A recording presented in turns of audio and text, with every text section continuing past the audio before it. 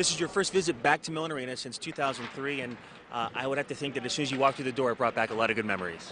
It certainly does, and certain smells in certain places, and it brings a lot of memories and feelings back. So it's a lot of fun to be back here. What was the best memory? And I know that as soon as you came across, the nickname of the Moose started. Got yourself on a little winning streak and helped this team reach the Eastern Conference Finals. So if you could pick one memory, what would it be? Well, like you say, it's hard to pick one, but definitely I would say the seventh game against Buffalo in the second round, Kasparov scored in overtime, was a great feeling, and I would have to say that's probably the #1 memory.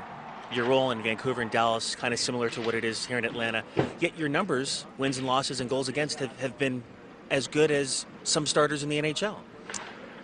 Well,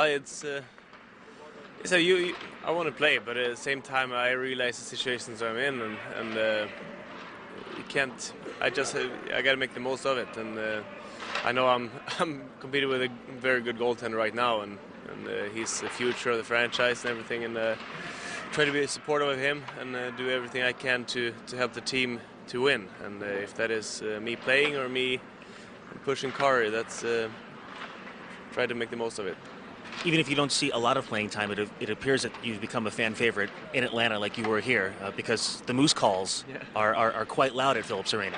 Yeah, they're back, and they caught on to it right away, and I don't know if the team wanted to be that way or if the fans actually remembered it. So it was almost like coming back to Pittsburgh when they started doing that. So it's been fun.